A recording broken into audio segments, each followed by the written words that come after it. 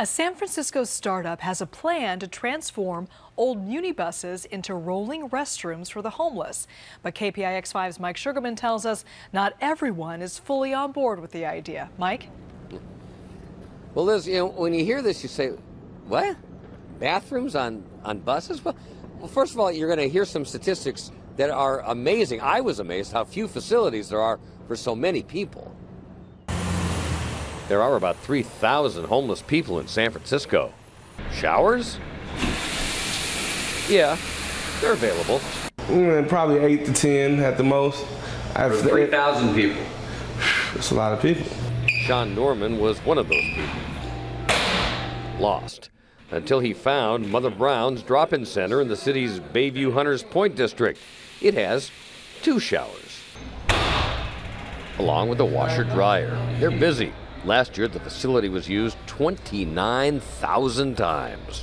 You already feel bad about yourself and not being able to care for your hygiene and being in close proximity to other people and hearing how they react to your smell and things like that. It hurts a lot. The idea is to take the showers to where people are. It's the idea of Denise Sandoval, an entrepreneur who is working on building mobile showers in Muni buses.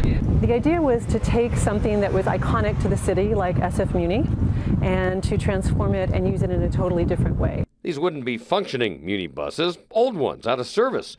There are 40 the system plans to junk as soon as they get new ones.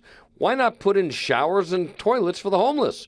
Tap into fire hydrants for water. Far-fetched? Well, so far the city's on board. The showers will be from 8 to 10 minutes long to allow people enough time. They'll be on timers and we'll kind of just be cycling people through. We hope to be able to serve between 100 and 125 people a day. Money has to be raised. It's all private. Upwards of $150,000 to begin with.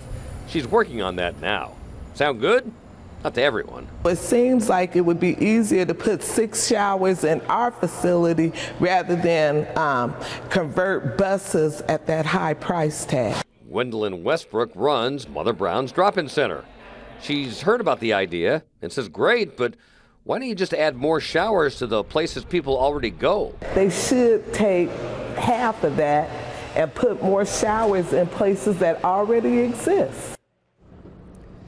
So I asked Miss Sandoval about that, and she said, well, it is a good idea, but she thinks having them on buses, Liz, would get these places to other spots where the homeless aren't. They would be moved around, and that's a better idea. And it is private money, so she really could do anything she wants with it. Right. Well, Mike, you mentioned these buses will be hooked up to fire hydrants. How does the fire department feel about that?